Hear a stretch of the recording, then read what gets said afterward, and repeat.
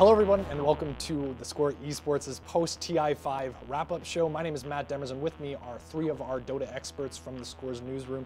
I'm here with Dennis Gonzalez, Connor Dunn, Annabelle Fisher. We are here to break down possibly one of the best tournaments of this year. 1, 2, 3. Let's get TI5 underway. The first game here on the main stage. Defending champions defeated in the first stage of the elimination matches. It's a complete turn of the offense. It is over. They have absolutely been crushed. Sacred College, VP have eliminated the fan favorites of this tournament. AG are your TI5 champions.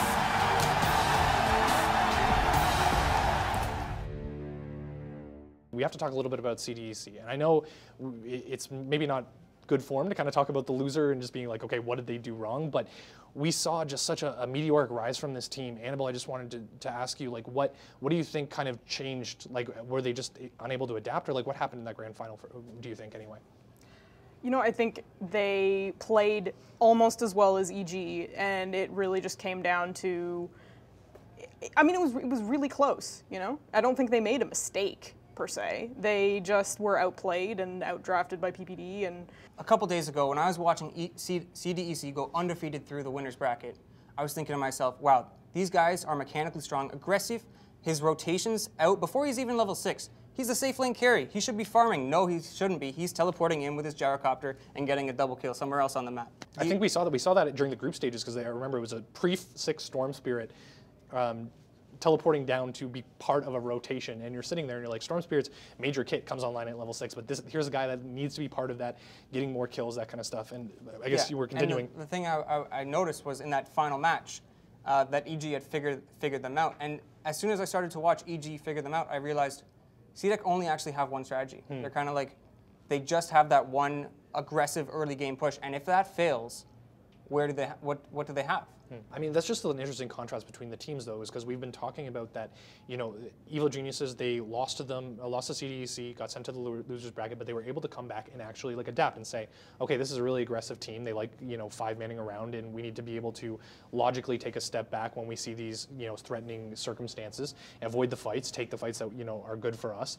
But it's almost interesting that CDEC weren't able to make the same transition with the techies and be like, okay, we've taken some time, we've looked at the other games that you've played this tournament, and we come up with a logical like counter or a logical strategy that works against the techies. So is that just the difference between teams, that, you know, one was able to adapt and one wasn't? Well, Dennis? I don't know if it was even a case of where trying to counter the techies pick was even something that they even considered. I think they had such a short time frame to try to come up with a counter that it wasn't even feasible. I think it was too much of a risk to even let the techies go unbanned through the first phase, just because during the grand finals, if they happen to let it through in one game, that's pretty much an automatic win for EG, just because they can't deal with it. But I think they made an adjustment in game 2 when they were running the Broodmother mid.